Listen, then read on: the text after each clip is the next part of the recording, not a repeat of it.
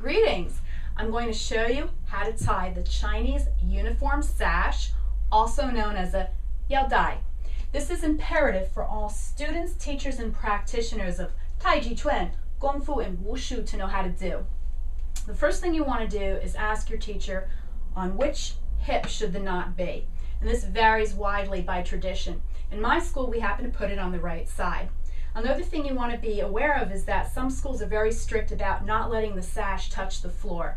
In my school, we really don't worry about it as much, but just keep in mind the tradition of your school. Now, you have the sash, and I'm going to show you two common ways to tie it. The first one is the single wrap. The second one is the double wrap. For the single wrap, you want to take maybe about a foot and make it like about a foot or a little bit more. Place it against the point of your hip. Take the rest of it, put it flat against you, wrap it behind you until the two ends meet, and then tie a single knot like this. Very, very simple. Okay, and pull it rather taut. And you want it on your waist or even a little below. Then you're going to take the long end, and what you want to do is drape it over the back of your hand like this, kind of like you're going to then make a sling by pulling it underneath the short end. Okay, so I took the long end, I wrap it underneath the short end, and then I grab the long end. I'm going to pull it through the loop that I made with the long end. Now, I have to secure the short end because if I don't, the whole thing is going to unravel loose. So as I pull the loop through, and you got to wiggle your hand through there, I'm going to pull down on the short end and adjust it. So the tails should be hanging down, and the loop should be just a little bit shorter than the tails. And then you adjust it, make it tight, make it neat. Now the second way, which is the more common way, is going to make the loop and the tails shorter. And this is good because it won't get in your way if you're working with a partner. You want to take a smaller end, so maybe about 8 inches or a little less even, and place that against your hip. And you're going to wrap it twice. So just like before, wrap it around you. And if somebody's really skinny, they might even have to wrap it 3 times. Okay, and then wrap it around again, keeping it nice and neat, just like the cummerbund of a tuxedo. Okay, and then take the short end, take the long end, together, they make a single knot, just like that. And then once again, what we're going to do is take this long piece, put it on the back of your wrist, pull it underneath the short one, okay? Then with your hand, with your free hand, grab the long one. You're going to pull it through its own loop. So you need this hand free to hold the short one in place so that it all doesn't unravel. So secure it.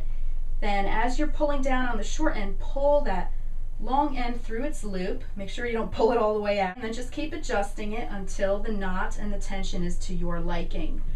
And then unfan that loop, hang it down, and there you go. Okay, it's very easy to do. Now if that still trips you up, don't worry. What you can do is cheat. And how we do that is we tie a knot just like we're going to tie our shoes.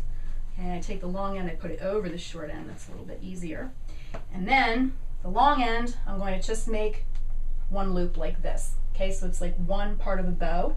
Tie it with the short one, pull it through like this, and you know it's ostensibly doing the same thing as what I just did before.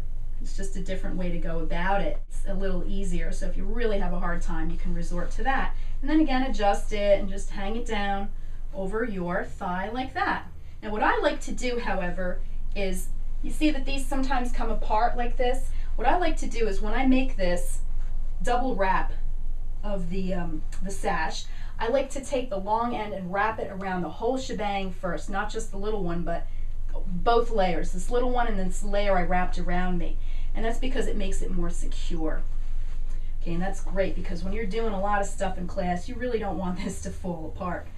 Okay, so then you tighten it up where you like it, wear it where you need it, and then you do the same thing. You take the long one, drape it over your arm, get the short one underneath there, and take the long one, pull it under the short one, grab the long one, so the long one is wrapped around your wrist, wrapped around the short one, and then you're holding it because you're going to pull it through its own loop, so make sure you can get your hand through there.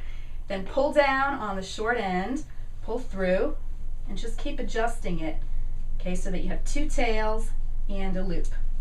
Okay, and then hang it down. You'll notice that this little label is here on a new sash, so you probably just want to clip that off. It looks a lot cleaner, and it won't scratch you.